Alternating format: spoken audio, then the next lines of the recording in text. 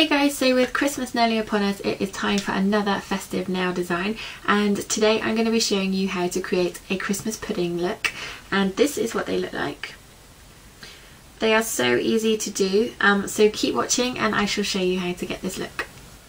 So for my base I have used a sparkly brown colour here. This is an OPI one, but it's a mini one. I'm not sure what range it came from, so I don't know the name of that one, but any brown will do.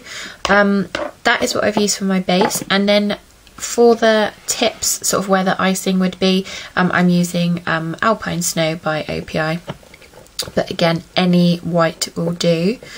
And what you're going to do is just load up your brush with enough, and you're going to start from the side and you're sort of going to wiggle the brush up and down to create a jagged line there. And it's quite a good idea to load it up with quite a bit of paint, because otherwise you'll find that you would probably need to go back over for a second coat, because the brush strokes will come through with the brown.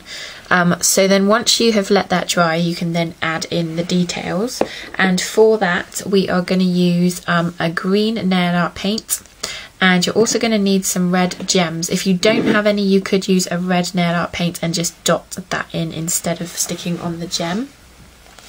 But what you're going to do is pick up a red gem, and you're going to basically place that one in. And again, this would act as the berry in with your holly leaves, and you're just going to get that and pop it in the middle.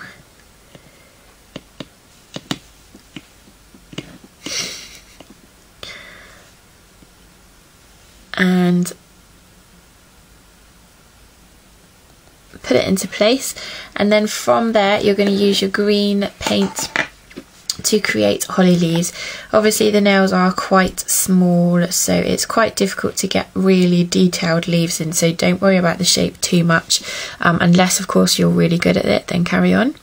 But I'm almost just sort of doing almost a zigzaggy line type thing, so that you just get the gist. It's obviously not going to be perfect, like I said, it's too small. And then if you want to, you can then go in and add some green glitter over the top, just so that it just gives it a bit more sparkle. And to do that you would literally use a green nail art paint, a glittery one like this kind of colour, and just dab it over the top, and then that would be your finished look. All you would do then is just literally wait for it to dry off for a moment or two, and then pop on a top coat just so that it seals everything in, and we'll give it a nice shine. So now that you know how to recreate this look, I hope you give it a go, and if you do send some pictures over. As always, there is pictures on the blog, so I shall put the link to that in the description bar below. But I hope you guys all have an amazing Christmas, and I shall see you all soon.